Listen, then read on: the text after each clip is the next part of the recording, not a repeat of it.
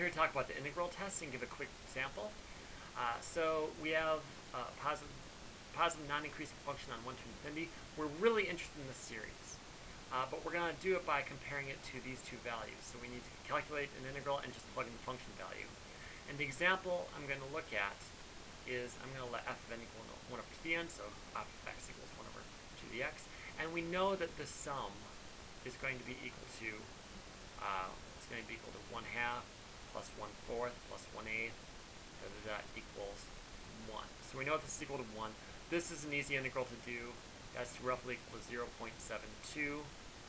And so this is the same integral, so that's also going to be roughly equal to 0.72. If I add 1 half to that, I get 0.5 plus that equals 1.22. So it's true that 1 is between 0.72 and 1.22 roughly. So that's an example of how the numbers work out, but let's figure out why we might believe this. And to do this, I'm going to write out, right, we want to start in the middle, right? We're interested in the series. The whole point of this is the series, not the integral. Well, I'm going to write out the terms like so, and we want to compare them to an integral. An integral is area, so I'm going to think about the sum as a sum of areas, and I can do that by multiplying every term by 1, which is not going to change anything, but it's going to give me a nice visual, right? This is going to be a rectangle of length 1 and height 1 half. This is going to be a rectangle of length 1 and height 1/4. That's going to be of length 1 and height 1/8. And so to compare this, to visually compare this to an integral, I'm going to make two sets of the xy plane, and I only need the first quadrant since my function is positive, and I'm taking the limit, I'm going to take the integral over 1 to infinity. So let's put the limits of integration to, not limits of integration, I'm just going to plug in some points on the axes, 1, 2, 3, 4.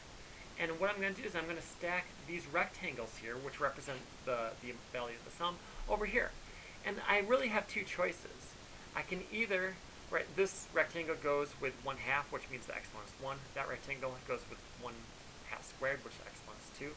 So that one, this rectangle should go by the 1. That one should go by the 2. That one should go by the 3. But I have two choices. I could either put it to the left of the 1 or the right of the 1 for this one. So I'm going to start by putting it to the right of the 1. So here's a rectangle. So here's what 1 half would be. Then you do 1/4. It should be half as big. And a little bit smaller yet. Like so. So it keeps on going. And so the value of this entire series is represented by this blue area. Let's compare that to the function, right? 1 over 2 to the x. Well, if we graph this from 1 to infinity, what we get is, right, if we plug in 1, we get 1 half, which is right there. If we plug in 2, we're going to get 1/4, which is right there. Plug in 3, we get like so. If we graph this, what we see is that the curve is going to hit the left side of every rectangle. So the area underneath the red curve is going to be less than the area of the blue. The area underneath the red is this integral. The area of the blue is this. So that gives us the first equality. To get the second equality, we can just decide to, right, we want to put this rectangle by the 1. We're just going to put it on the left side of the 1 this time.